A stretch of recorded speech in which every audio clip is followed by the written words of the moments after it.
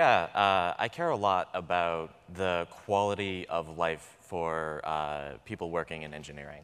And so I've spent a lot of time trying to figure out how to make that quality of life good, I guess. And so I was really hoping that Cody would get up here and say that I was a really terrible boss and I made a whole bunch of mistakes.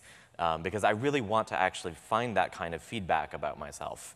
And I'll get to that in a bit. So I'm going to stick this one down because I think you all can hear me from the lab. So who I am, there's my excellent mustache. So I'm the director of IT operations at Zipcar. My career path is mostly sysadmin, but lots of sort of DevOpsy practices.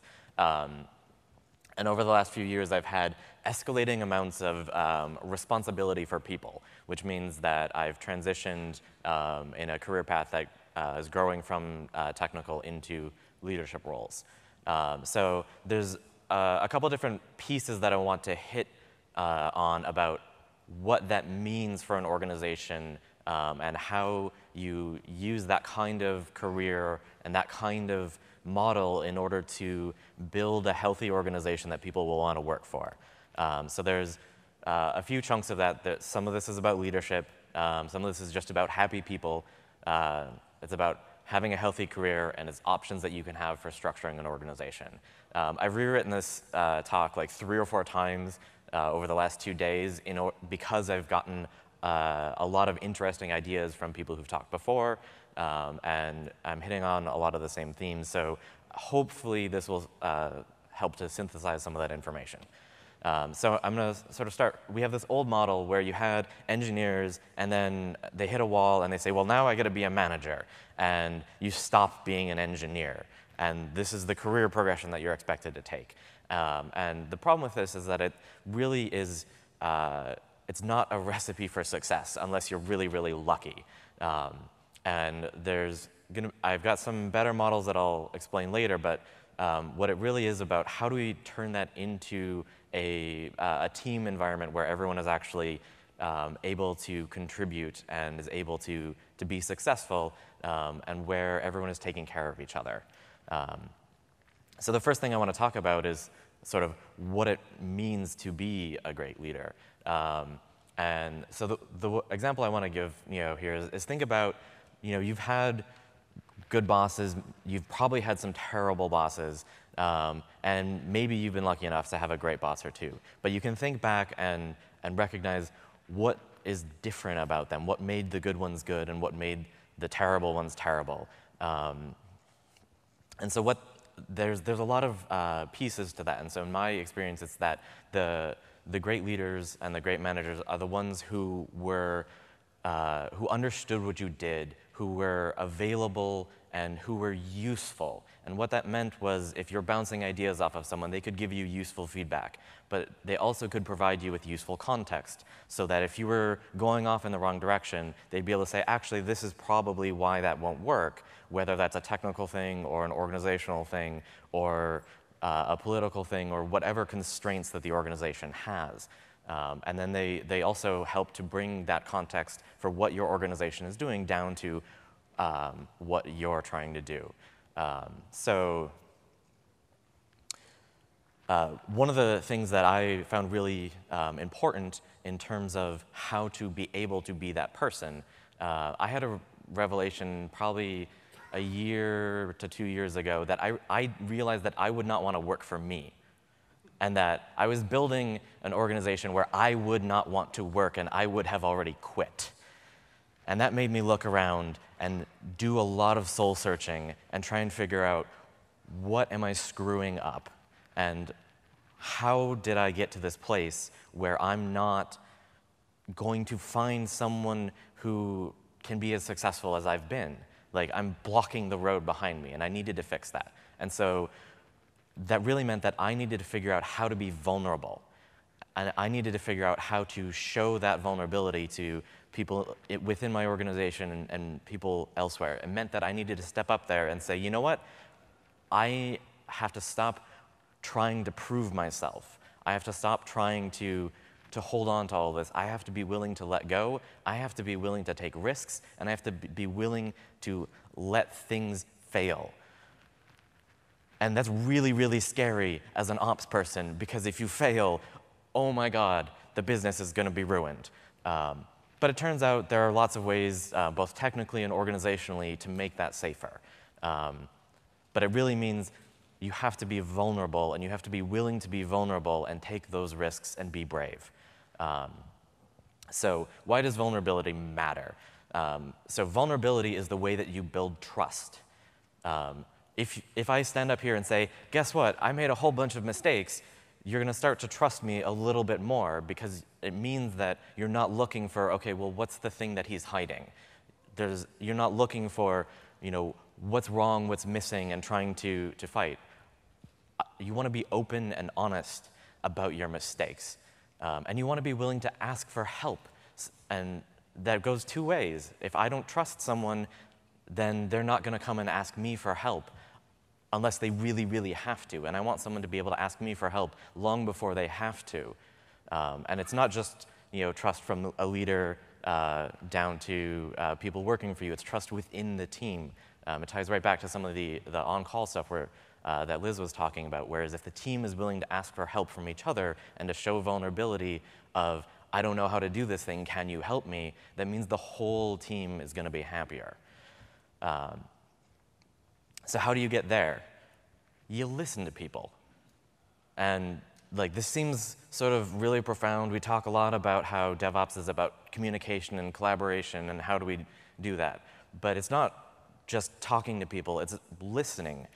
If you don't listen to people, they won't communicate. You need to be able to demonstrate that it's worthwhile for people to communicate with you or with your team or with your organization, and that you actually get something out of that. So when I go out and talk to whether the person's in QA or whether they're an engineer in a different team or whether they're in finance or a different business unit, if I'm not able to be a useful resource for them to talk to, they're not going to talk to me, and I'm going to lose that context and that ability to make the right decisions. And likewise, that means that I need to be able to have that trust with people outside of my organization as well to be able to go and talk to them. So as you're talking to your team and as you're talking within your team, listening is the first part. And again, it's be a useful person to talk to. Provide useful feedback. At the moment that you become a painful person to talk to, whether it's because you're saying no all the time or whether you're overwhelmed or you're not providing enough attention, people are not going to want to talk to you. You've become a pain point instead of a useful addition to the environment, and you're going to break down those communication structures that we all value so much. So in addition to listening to your team and building that out, listen outside your team, all right, I did that one. It also means listen to your peers, listen to your boss's peers, figure out who your team's customers and providers are, both internally and externally. Go and talk to the people that interact with either the technology your team is working on or the people that are interacting with your team directly, and listen to what their experiences are. Then you take those experiences and you have to go back and talk about them. Synthesize that information that you've gathered and bring it back to your team. Talk about what you found out from this other thing, whether that's, oh, here's the context of the new strategic business plan, and we're going to make 17,000 different kinds of widgets. But really, that's not as scary because here's why we think that's a good idea. And it means that you need to be able to explain all of that information in a way that is coherent and makes sense and is relatable to the people to where people are working. It comes down to storytelling. So it's telling the story of what your team does and how that fits into the overall organization. You need to be able to say, okay, well, the ops team are there because, so I work for Zipcar.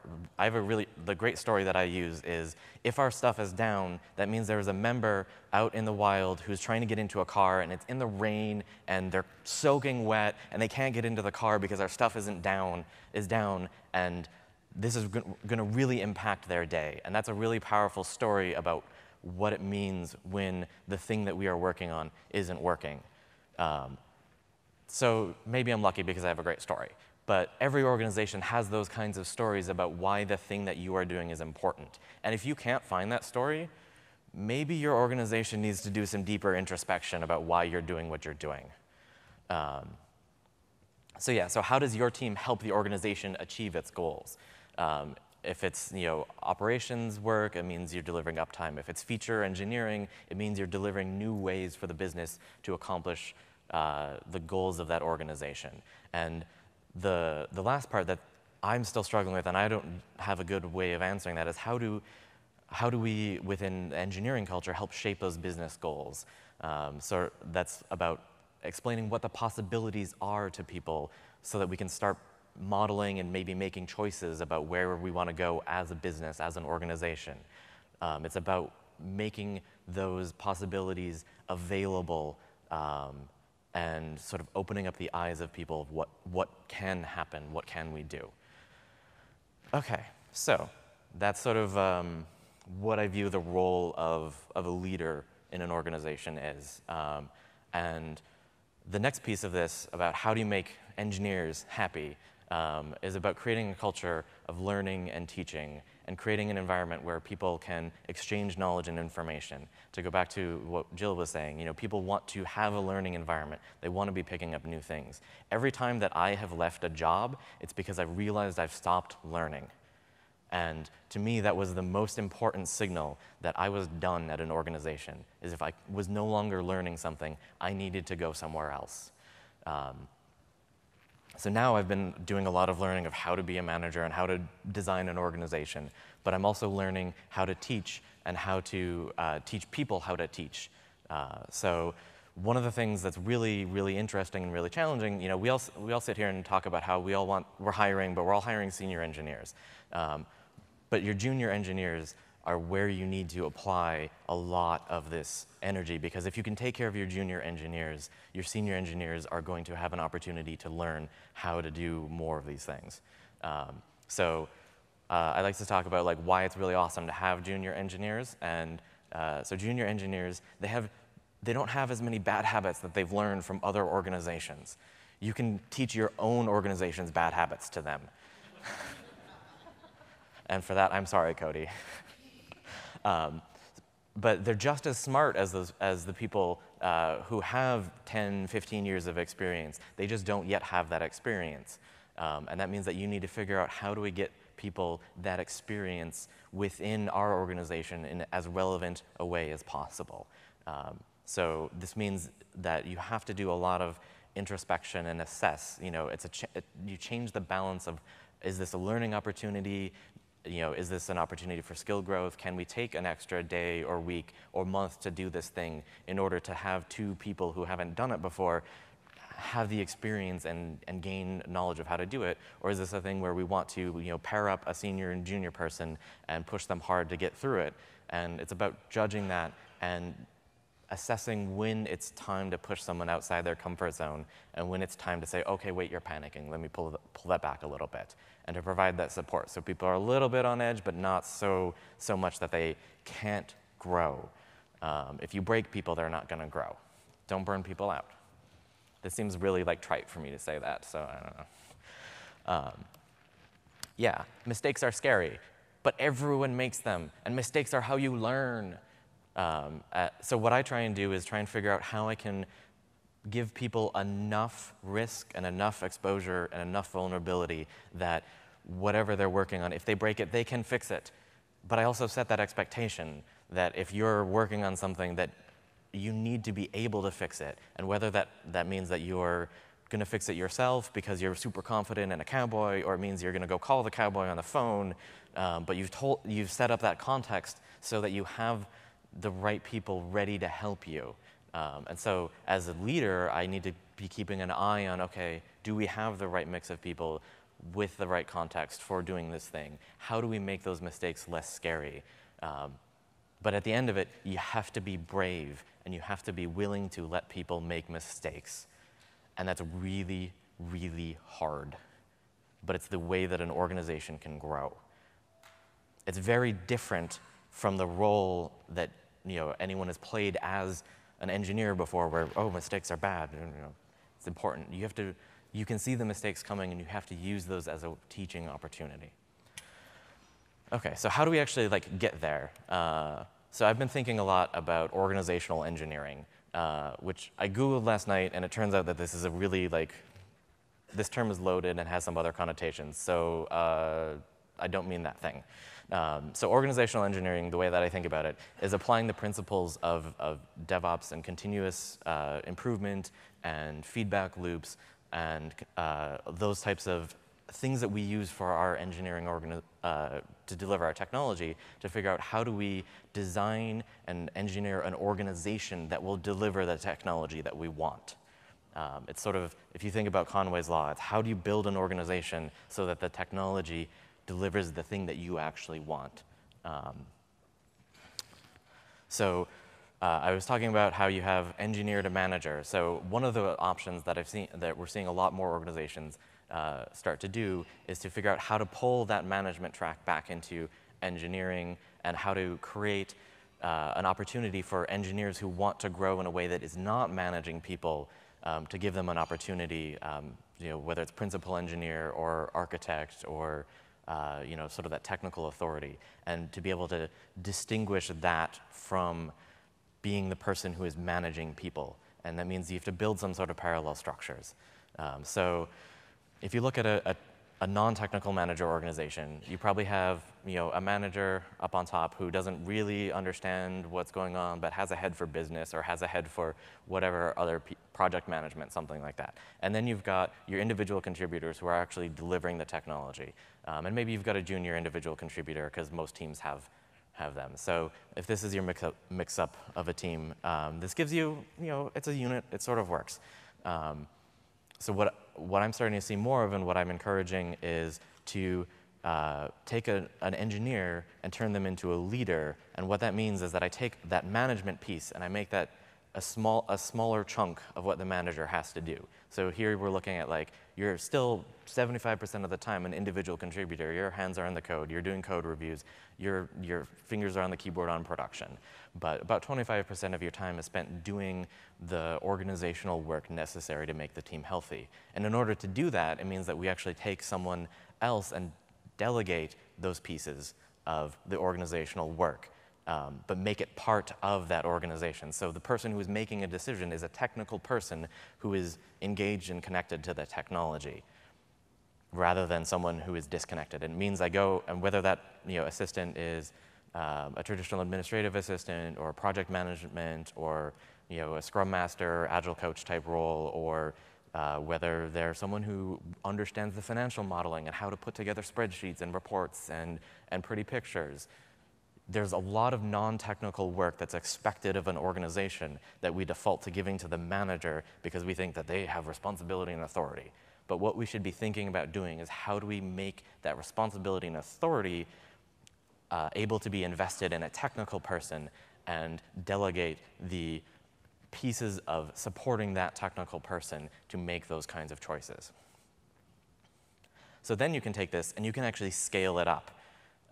And so this means that you can spread around that technical and non-technical role. So the way that I'd like to explain it, I'm very egotistically putting myself at the top here. I do one hands-on keyboard thing a week. If I'm doing less than that, it means I'm disengaged, I don't know what's going on, I can't make useful decisions, and I've gone off into a pointy-haired boss land. But if I am doing more than one technical thing a week, I'm not letting my team grow, I'm not giving them enough space, I'm not making myself available enough to be a useful leader. And so I keep an eye on how that ebb and flow is happening, and I watch how the folks who are leaders working within my organization are growing and what their work balance is. And then I figure out, okay, maybe there's a new chunk of non-technical work that we need to cut off and put somewhere. And figuring out how to take that so that you've got things that are traditionally, okay, the project manager is the one making decisions. Well, no, let's make it so the project manager is the one who's keeping track and making sure all of the information is up to date, but the technical people are making the decisions about which things should happen. And it's about creating that transparency and that information flow. Whew, okay. So how do we get there? It means that we need to create some other parallel structures that are implicit in that traditional organization design. And a lot of this is about coaching. And that means that you figure out the kind of thing that a person needs to learn, and you go and either find that resource for yourself or you find that resource for people, and you seek help and you try and build that. So if we take that, it looks like, if I take one of that example, so maybe I've got this person who really understands the finance processes really well because that's a thing that's really important to that organizational unit, and they're going to work to coach your technical person how to do it. Instead of the financial person being the one making the decision, they're helping the technical person understand the finances to make that decision, and they're teaching them how to do it, and they're coaching them on it. But you probably go out and find a mentor, and in reality, like, if I was drawing this picture for myself, I probably have 7 or 8 different people that I seek coaching kind of feedback from on a weekly basis. And it means that but it doesn't have to follow that structure. It doesn't have to be an invert. You can have people coaching peers. You can have people coaching, up. It's really important to be able to create that culture where you have learning and mentorship as part of the way you do business. You make time for it. You set up one-on-one meetings. You set up time that people can devote to each other and to care for each other. And so there's a lot of different, I could go at length about this. So I'm going to pause and ask for questions. So the question was, how does the ratio of technical contributor to leadership time spent when you have a smaller team, say maybe 2 people? And I think that what you have to do is look at your team. So if you've got a team of 2 people, there's someone that team reports up to. And if you want to move that around, you figure out how do you take the pieces of that, or maybe there's not. Maybe it's just the 2 of you and you've got your customers. But someone's probably better at interacting with the finance side, and someone's probably a little bit better at interacting with the technology side.